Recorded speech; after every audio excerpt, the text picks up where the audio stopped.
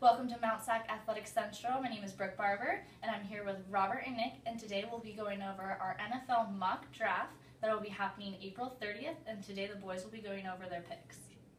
All right, so at number 1 overall, I have Jameis Winston going to the Tampa Bay Buccaneers, simply because he's the most pro-ready quarterback who can start day 1 in Tampa and make a difference. And at number 2, Tennessee, I have them drafting the best overall defensive prospect in the draft, which is Leonard Williams, out of Southern California. You put him at defensive end, put him at nose tackle, put him wherever you want. He's going to make plays for the Titans. And at number 3, Jacksonville, I have them taking Dante Fowler. That he's just a physical specimen out there at an outside linebacker and will fit perfectly in their new 3-4 defense. So picking him early will seal that position. And at 4, the Raiders, I have them drafting Amari Cooper. He's just the best route runner in the draft. He has the best hands. He makes everything look so smooth and simple, and he's going to be a great asset for Derek Carr, the Raiders' new franchise quarterback. And at 5, I see them, if they do keep this pick, I can see them trading back to possibly the Chicago Bears, who trade up over the New York Jets to grab Mariota. But if Washington does make their pick, I see them drafting Vic Beasley in order to replace Brian Arakpo, who left to Tennessee in free agency. Those are all great picks. Big key pick is right here. The New York Jets getting Marcus Mariota. He has him down at the 6, but I think he's going to be more somewhere up here, in the top 4 maybe. Maybe not 4, maybe top 3. Marcus Mariota, very quiet, but can play the game of football. This guy has the greatest eyes, greatest feet, just knows the game so well.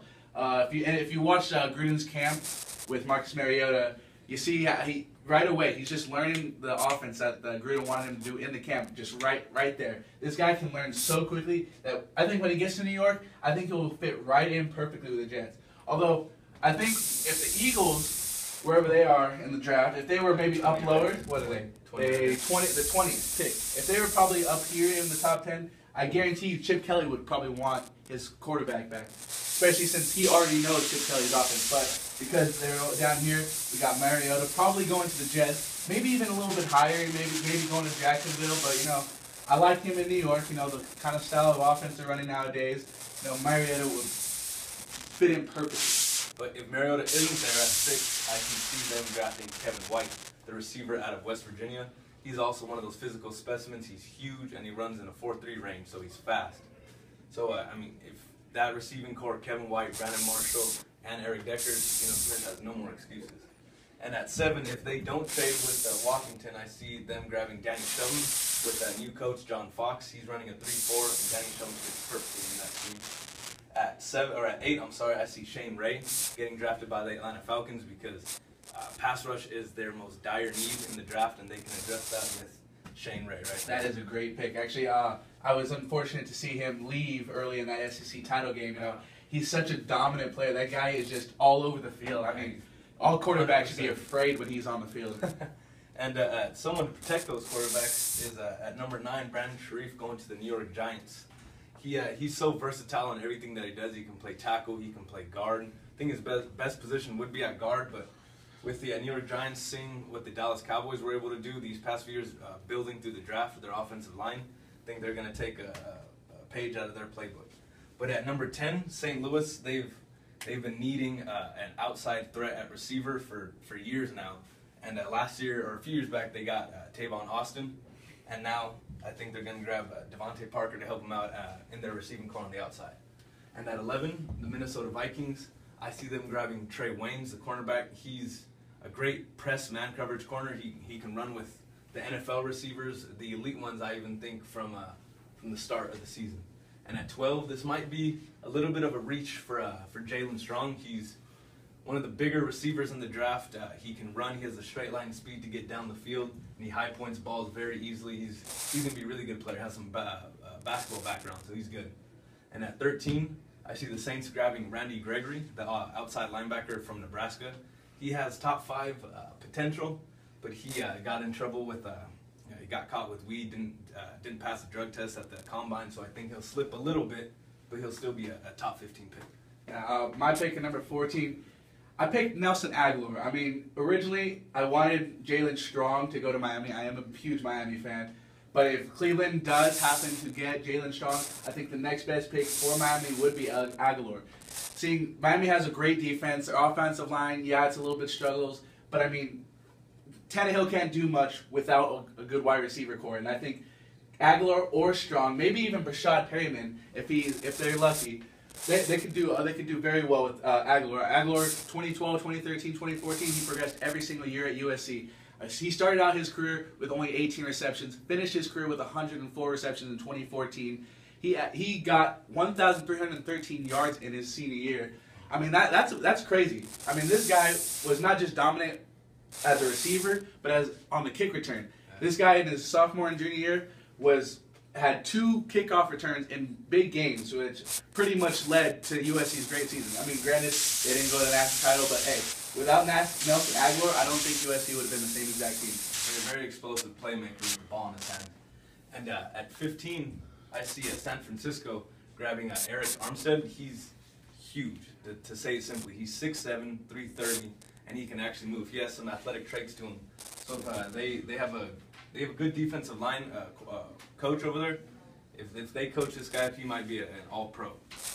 At 16, I have the Houston Texans grabbing Lyle Collins, the offensive lineman from LSU, simply because they like to pound the rock over there, and he's a great run-blocking offensive lineman. He, along with Brandon Sharif, might be able to kick inside the guard, but he can play tackle in this league for sure. At 17, I have San Diego addressing their running back need with Todd Gurley. I mean, he is a top 10 pick, but there are some ACL concerns. He cleared medically throughout the combine and everything, but some teams still might have that doubt in their mind. I think for a lot of teams, this will be a tough pick, as you said, with the ACL. I mean, if someone does draft him, it's going to be tough for him to start right away. You know, he's going to be coming back. So I think they're going to be very hesitant, but I think he will be worth it in the long run. Yeah, I agree. He's one of the better running back prospects since Adrian Peterson, really. Yeah. And at 18, the Kansas City Chiefs, they lost Rodney Hudson through free agency this year. So I see them just picking up where they left off, drafting Cameron Irving from Florida State, just inserting him into the starting lineup right there. If they hadn't have signed Jeremy Maclin through a free agency, I would have seen them drafting a receiver, but since they got him, filling another need right there. And at Cleveland, 19, the Cleveland Browns, their pick from Buffalo, I see them drafting a new toy for the Browns defense in Bud Dupree. He's one of the premier athletes in this draft. He's big, fast, physical, and strong. But the only reason he falls to this position is because he plays kind of that hybrid role where he's going to need some coaching. But if he does get coached up well, he could turn into a Pro Bowl player.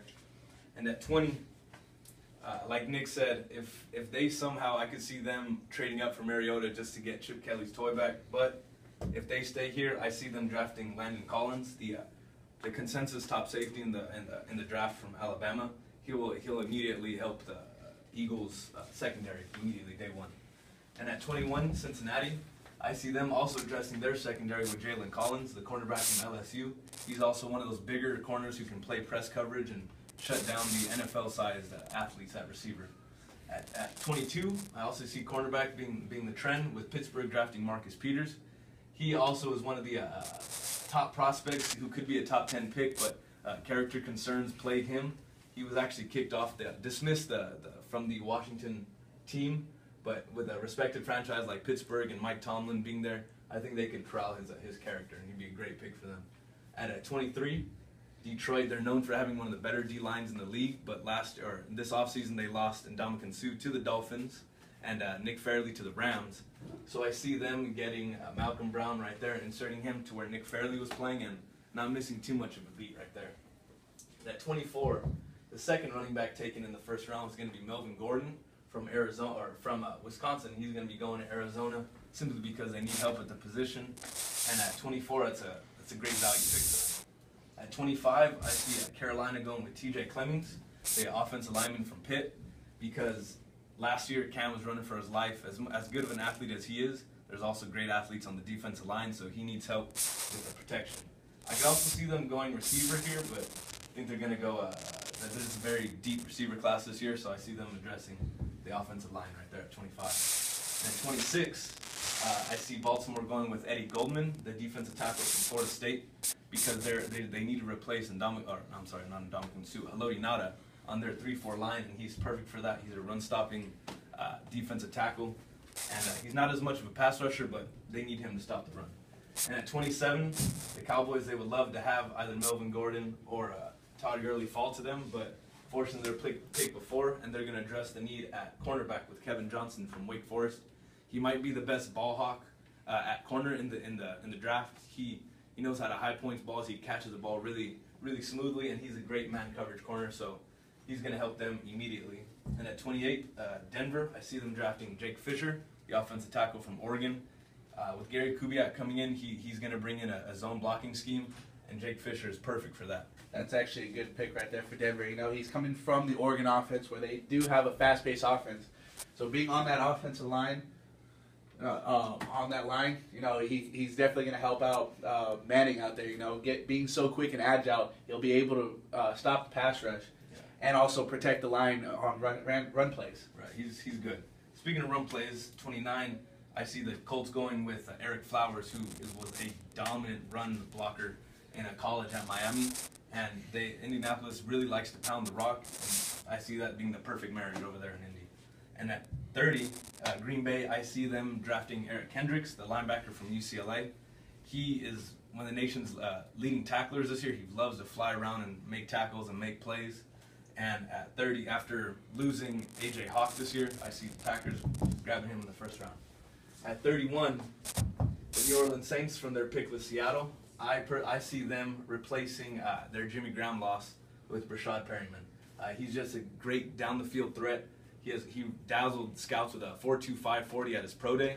He's big. He can catch the ball. He's a good replacement for that. This guy is very explosive. This guy come out of nowhere. You know, when you think you got him blocked, all of a sudden he'll make some kind of cut and he'll be wide open. I don't know if anybody saw that game against UCF on UCF where they got the Hail Mary pass. This guy was covered by like 4 or 5 guys. Out of nowhere, he comes up with a game-winning catch. Probably one of the most exciting plays I saw all season. This guy can make plays. This guy, like he said, has the height, has the hands, has the quickness. This guy will make plays for New Orleans. And especially with the way that Drew Brees likes to run his offense and the way he likes to play, this guy will be a great compliment for him. One of the best down-the-field throwers in the league right now is Drew Brees. And with that type of speed and height, he's instantly going to be a playmaker.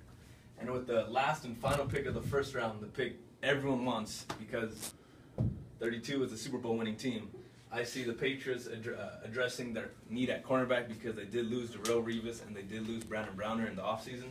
So they'll insert this kid, Byron Jones, the combine phenom. He actually broke a Guinness World Book record when the broad jumping over 12 feet from a standstill. So this kid is explosive. He's fast. He can cover. He can hit. He's a perfect marriage over there in New England. All right, so that is our mock draft here at the Mount SAC Athletic Central. We see some receivers going here. See some outside linebackers. This is the first draft that's going to have 2 running backs selected in the first round since I want to say 2012. So can't wait. It's going to be interesting to see on Thursday. Well, thanks for joining us, guys. Join us next week as we update more on sports. Have a nice day.